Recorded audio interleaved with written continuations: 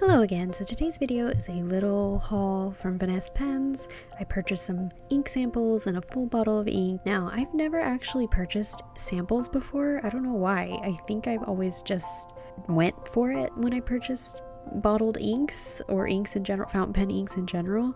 So this was the first time I purchased some samples.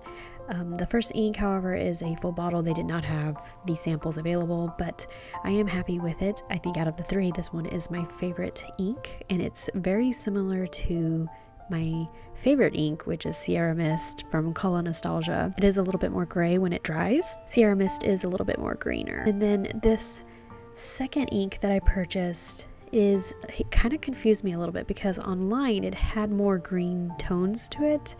I mean, I know it had some yellowness to it, but not in the same way that this looks. This looks very close to the sepia ink I have in Private Reserve, and it just kind of threw me for a loop, so I am happy that I only purchased a sample of it. And then the third ink is this kind of lime olive color. It's bright, but I do like it, but again, I think the first ink is my favorite out of the three. And I just love how these samples allow you to test out inks. So if you don't like it, then you don't have a huge bottle full of it. You have just a small little vial of it.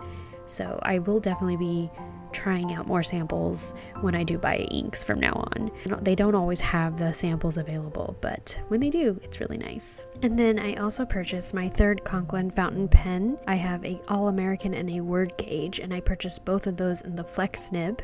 This pen is just a nice slender olive pen, and it's a nice weight. It has a snap closure. However, the clip in the cap is not the greatest. It's really stiff, so clipping the pen onto things is very difficult.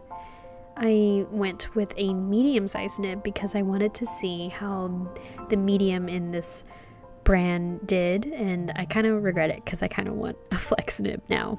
But it's still a really pretty pen. I think it's called a Coronet, but it came with a converter, which is always nice when the pen comes with a converter. However, I can always syringe a cartridge.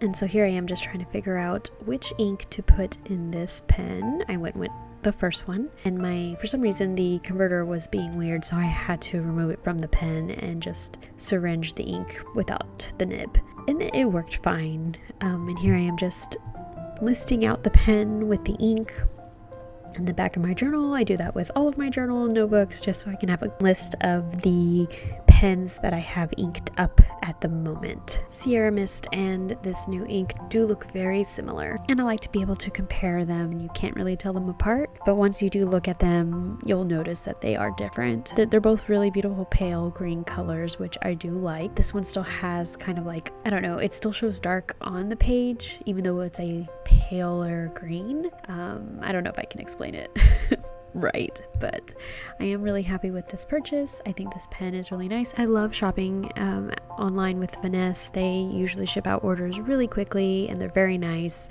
So I am really happy with these purchases. I hope you enjoyed this video, and I will catch you in the next one.